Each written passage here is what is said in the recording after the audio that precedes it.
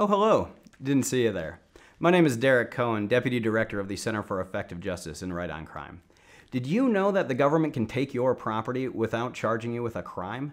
Did you also know that the protections you would generally have in the criminal justice system, guaranteed by the Constitution, do not apply under a process known as civil asset forfeiture? Under civil asset forfeiture, the property itself is what's thought to be guilty of a crime. Now, this came about during the founding of the United States under Admiralty law. However, it took its current form in the 1980s as a means of drug interdiction. Now, sadly, this has not led to any interdiction in the war on drugs.